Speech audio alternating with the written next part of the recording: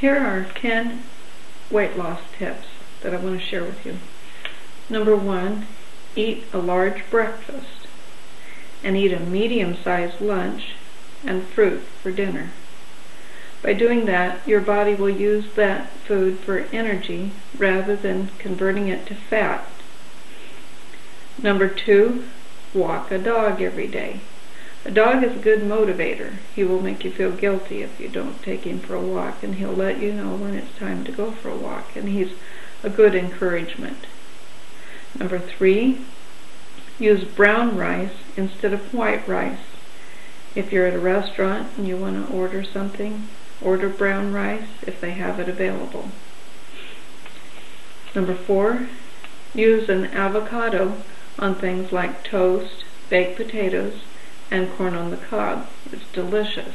Just add a little salt and you have your butter, and it's good for you rather than detrimental to your health. Number 5, eat an abundance of organic, fresh, or frozen fruit. Number 6, drink almond milk instead of dairy milk, and we'll be showing you a recipe quickly. It would be about 2/3 cup of raw almonds, 1/3 cup of dates, 1.5 cups of water, and about 4 cups of ice. And you need a Vitamix, a good powerful blender to be able to do it, but it is delicious.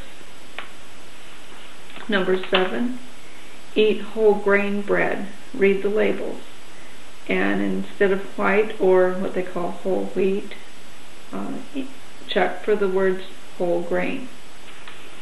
Number 8, drink 6 to 8 8-ounce glasses of water between meals and not with meals instead of soda pop. The sugar is adding the pounds. Number 9, instead of salad dressing, take a can of green pitted salt cured olives, put them in the blender and blend them, and put that on your salad. It's delicious. And number 10, serve beans or other legumes for your main course instead of meat. And as a bonus, I want to add this little tip. If you're in a pizza parlor and you're dying for a pizza, order one, a vegetarian one, with no cheese.